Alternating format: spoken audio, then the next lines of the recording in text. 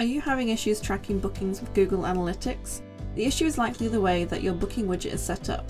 Don't worry, this tutorial will provide a step-by-step process to optimize your conversion tracking. There are 3 likely scenarios as to how your booking widget is set up. If you're still using the old widget on your site, we recommend that you update to the latest widget. There are full details of how to do this in the video descriptor. Once you're up to date, you can then continue with this tutorial. You may be using the current widget but within an iframe. An easy way to check is to right-click anywhere on the widget itself. If it is in an iframe, the bottom part of Context menu should show 2 additional options: View Frame Source and Reload Frame. Iframes are treated as a separate website within a page. This results in all bookings being attributed to a referral source inside your site, rather than the original location. Although there are ways to overcome this, the accuracy of the reporting here can never be guaranteed.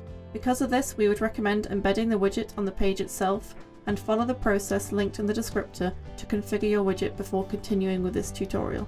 Finally, if you're using the up-to-date widget embedded on your page, this is the scenario that will give you the most accurate analytics data, and we will be covering in this tutorial.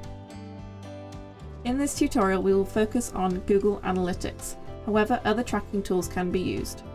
First, confirm that you have Google Analytics tracking on your website. You can use GA Checker to do this quickly. Then you'll need to create a booking confirmation landing page if you don't already have one.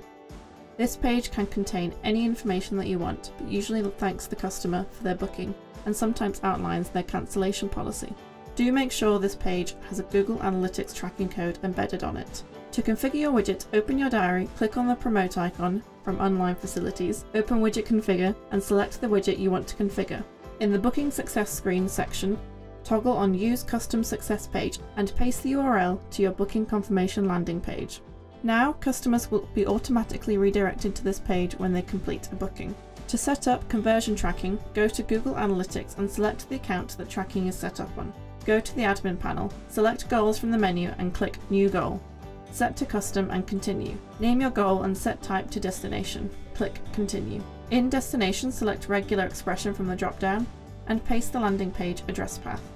You don't have to include the website's domain name, but make sure the address path matches exactly the one on your diary widget and website, as this is the most common reason for a fault in this. You can now verify this goal to make sure that your tracking code is working correctly, and if satisfied, save your new goal. After 24 hours, you can check your conversion and their sources on Google Analytics. If you're having any issues or you have any questions, you can find more information about widgets and analytics on Knowledge Base or get support anytime by raising a ticket.